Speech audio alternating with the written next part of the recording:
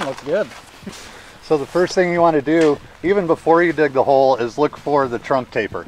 You want to find out where the root zone's going to be growing. As you can see, we're already knocking off 3 to 4 inches of dirt off the top of this one. The root flare right here. That's where you want your grade to be. You don't want to just get your balled and burlap or container tree and just throw it in a hole and put dirt over it, because you're starting out with a problem. It's already too deep in the ground. Like Tim had said, you just want to kind of score the sides here. This one's in pretty good shape where there's not a lot of girdling roots. And that's there scoring the hole up, getting rid of that glaze. You can see how tight that is. You really got to push into that.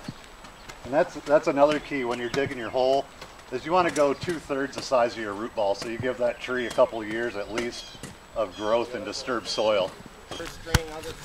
Trying to take a rough measurement here of where the root flare is to the bottom of the root ball, so that way we get our proper planting depth. That's pretty dang close. What do you think? You want some out? It's always better to be just a hair high than too low. You definitely don't want to plant your trees too deep. Yeah, I mean, you don't want them 4 or 5 inches out of the ground, but if you're a 1/2 inch to 1 inch high, that's fine, because you're going to get a little bit of settle. You know. And sometimes you have to put them in and take them out. Okay.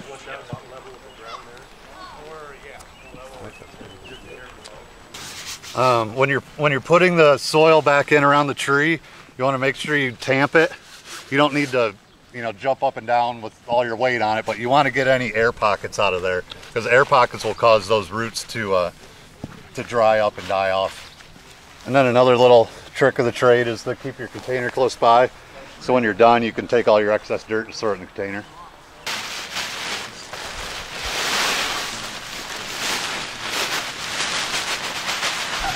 One other thing to mention is when you're installing your mulch, you don't want it right against the trunk. That'll cause trunk rot. You want to make just kind of a little bowl outside of it, depending on the tree and how big your hole is, sometimes up to 1 foot out, but you just don't want it right against the trunk.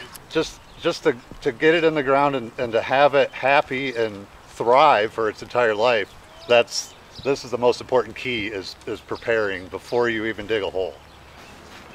Okay, so we did this one. You guys get to do all the rest of them.